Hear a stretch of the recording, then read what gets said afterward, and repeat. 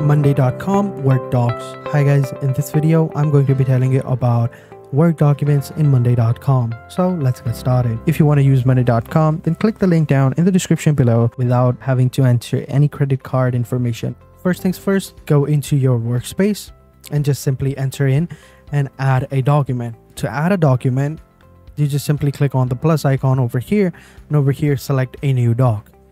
And over here you just give this document a name, let's say marketing, and then you can keep it public, private, or shareable, and then you just simply create a doc. Now that you have created a doc, let's go ahead and add different people within it and give them permissions.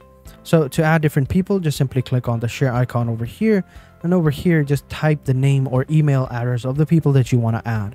So let's say we want to add Pam Beasley. We just simply select this person, and also we can give this person either permission to edit it as well. So for now, as you can see, it's selected everyone who has access to this doc. We can change it to only document owners have the ability to edit this document. Then if we want to give this person or make this person the owner and give this person the ability to edit the doc, all we got to do is just simply click on this blue crown option right here. And now, as you can see, Pam Beasley is now an owner of this document and can now edit this document as she likes. Very simple, very easy. Now let me just show you how you can add different elements within the document and how you can search for them as well.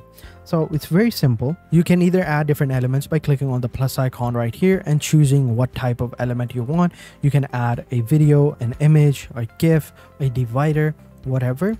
Or what you can do is you can just simply type or hit the backslash option, and it's going to give you a bunch of different options right here. So you won't need to go ahead and use the mouse. It's a shortcut to make the process even shorter. It's very simple. So let me just fill out this document real quick.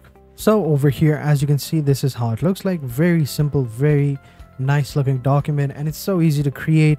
As you can see, I just enter in a headline. I entered in this GAT widget as well, which I will show you how you can add in a little bit. I added some different options, some different texts, objectives, marketing strategies, and all of that. Different channels, launch day checklist as well. Now, let me just show you how you can go ahead and tag different team members within this document. Well, it's very simple. Let's say I wanted to ask Pam Beasley to check out the channels, right?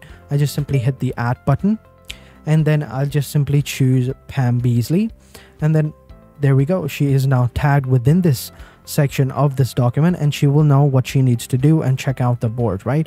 Add the board to your team and using the plan to product here, right? This checklist is for her. This is how you do it. Now let me just show you how you can connect this board to your Word doc. It's very simple. Let's go ahead and go into our campaign or Word doc. And over here, let's go ahead and add this document. So I'll just scroll at the very bottom, and over here, I'll click on add column right here and click on files.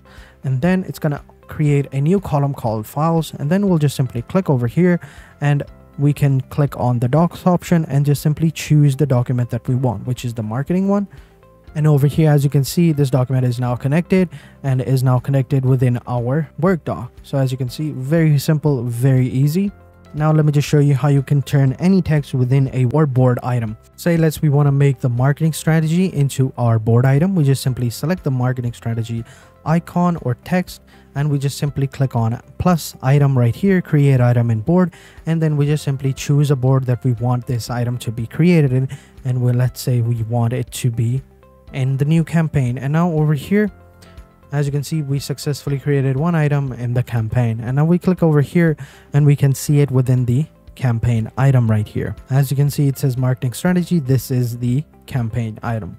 Very simple, very easy. Now let me just show you how you can actually add different widgets within the document. So let's say we want to add a widget right here. We click over here on the plus icon, which click on the widget, and now we just simply choose the widget that we want. Let's say we want to add a chart, and now we just choose what we want, right? What we want to add or connect this board, or which board we want to connect it to the widget.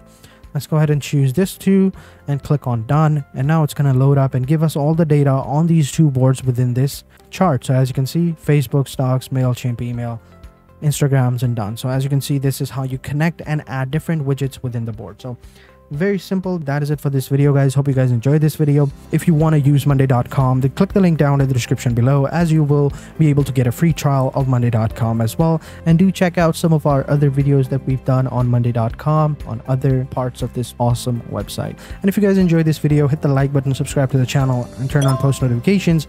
Now we'll catch you guys in the next video, and until then, take care and goodbye.